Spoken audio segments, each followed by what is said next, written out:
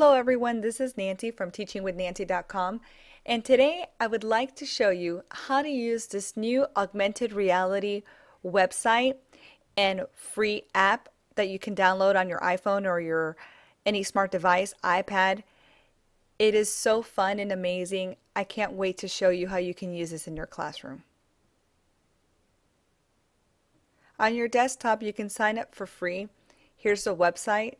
You go there and you sign up, you create a free account, and then this is what your screen will look like when you open it up for the first time. Just close this, and now I'm going to look for a trigger image. You can see that I already have two that I've already created, and what you need for this is any image that you can, a picture that you have of something. It can be children's work, it can be an image that you found online, any image, and that is going to be your trigger image, so that when you put your when you open up Aurasma, the app on your phone or iPad, this will be the image that will trigger the overlay to begin. I'm on Google Images right now, and I'm going to, for this example, use a waterfall. So I'm going to choose one of these images. I'm going to choose this one right here to be my trigger image. So I'm just going to save it to my Google Drive, and then that way I can upload it into my Aurasma app. To create the overlay, I'm also going to need a video. Now it needs to be something that is not too long. This one's 21 seconds long.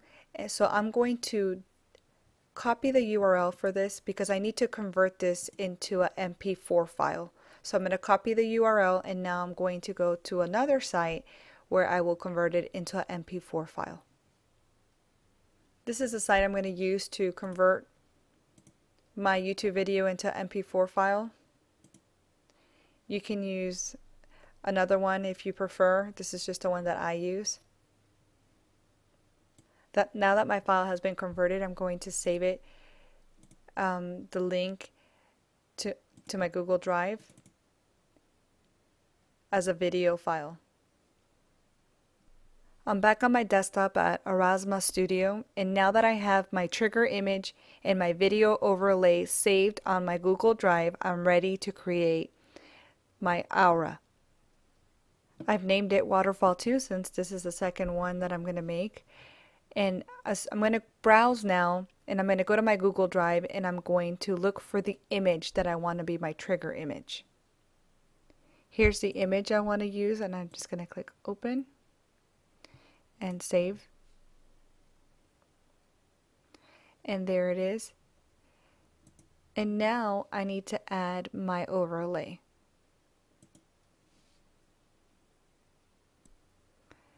You click on add.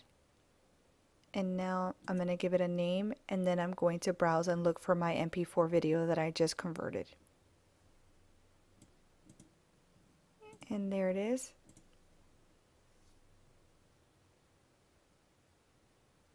And I'm going to save it. My video overlay has already been uploaded, and now I'm ready to create my aura. Close that out. Open up the auras, and here's where you're going to add it, and I need to give it a name.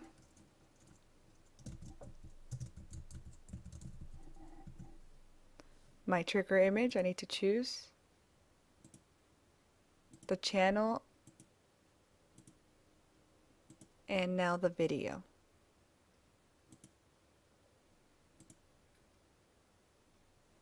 And there it is. And here's my image, and I need to choose where I'm going to put the video. Do I want it to be right above the image? Do I want it to come out on the side? You can actually move it around. I just resized it right here just to make it bigger. And then after you're done, you just save it. And now it's going to go to your channels. To find it again, you go to your auras, and those are the three that I've created, and you can just click on them and they'll open up and you can see what they look like. And this is the one that I just made.